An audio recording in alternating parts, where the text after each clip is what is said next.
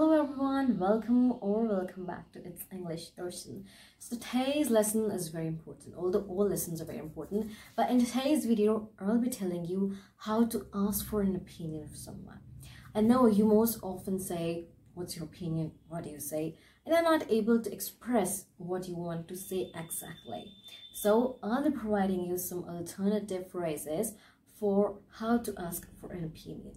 Now let's begin with the lesson. So, the first phrase is, how do you feel? How do you feel? In this, you're indirectly asking for the person's opinion, what that person feels about that thing. The next one is, do you agree? Do you agree? In this also, you are indirectly asking for the person's opinion. Because if that person doesn't agree, he or she will provide his or her opinion on that point, on that topic. And of course, if that person's agree, he or she will say yes, of course. Third one is, what do you think? What do you think? In this, you are directly asking for the person's opinion. That what that person think about that particular point or topic. The next one is, would you like to add anything? Would you like to add anything? And this, you are of course saying to that person that, would you like to add anything? Are there any further suggestions that you want to give? Next one is, how do you feel about ... For here, you can just add the topic. For example, how do you feel about a farewell party? How do you feel about the Christmas party? In the first one also, you can do the same. How do you feel about our organization? How do you feel about our decoration? The fifth one and the first one just had slight difference. Now the next one is, what's your opinion on? What's your opinion on ... the topic. Here in these dashes you have to add the topic. For example, what's your opinion on our trip? And this you're directly asking that person by using the word opinion, that what that person's opinion is on that particular topic. The next one is, I'd like to hear your thoughts on. I'd like to hear your thoughts on. In this, I'(D) stands for I would. I would. So it's a short form to write I would. I'(D). I'd like to hear your thoughts on ... the topic. Let's say, I'd like to hear your thoughts on the speech prepared by him or her. Now, in this phrase, you like to hear the person's opinion or the person's thoughts on that particular topic. Next one is, I'm interested to hear your opinion about this. I'm interested to hear your opinion about this. You are interested to hear the person's opinion about that particular topic. The next one is, do you have any views on ... the topic.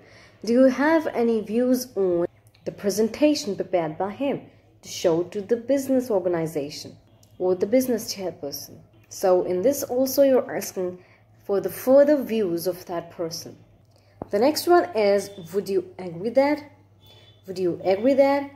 In this, you are not directly agreeing like the second one in which you have asked, do you agree? But rather, you are asking for a particular opinion for that person. Would you agree that? Rather, in the second one, you are directly asking for agreeing or disagreeing for that person. But here, it's more clear because it's showing that you want to have that person's thoughts or opinions, or if that person want to add anything in that particular situation. The next one is, please tell me your opinion on the topic. Please tell me your opinion on. In this, you are requesting that person by adding a requesting verb that is please. Please. Please tell me your opinion. You're directly asking for that person's opinion. The next one is, would you support the view that ... Would you support the view that he or she will be the head boy or prefect of our school? In this, you are asking that person that he or she would like to support the view, would like to support the opinion given by others or not. Or he or she has something else to say to that topic. Another way of using the phrase I've just discussed is, Are you convinced by the argument that dash?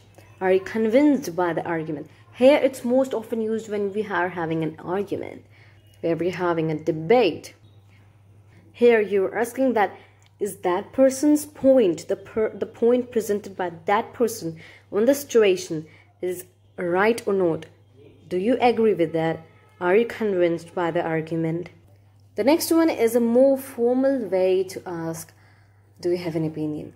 Do you have any idea? Do you have any idea on the particular topic? It's the most casual and easy to learn phrase to say or to ask for an opinion. The next one and the last one is, do you see what I mean? Do you see what I mean? In this, do you see doesn't mean that you are asking that person to see that particular topic or that particular point, because one can't see that, one can't do that actually. But it's used that you are asking that person that, do you agree with me, or are you noticing what I'm trying to say, or do you have any further opinion or suggestions for that? It's a kind of not that much directly asking for opinion, but a type of. Whenever you will say, do you see what I mean?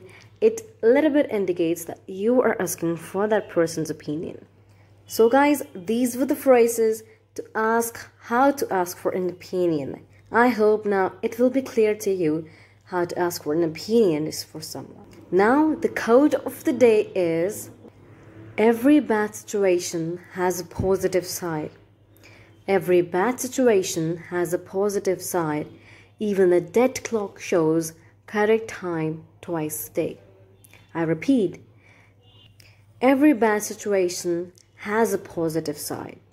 Even a dead clock shows correct time twice a day. That's all for the video today. If you like, put the thumbs up, subscribe my channel. Thanks for watching.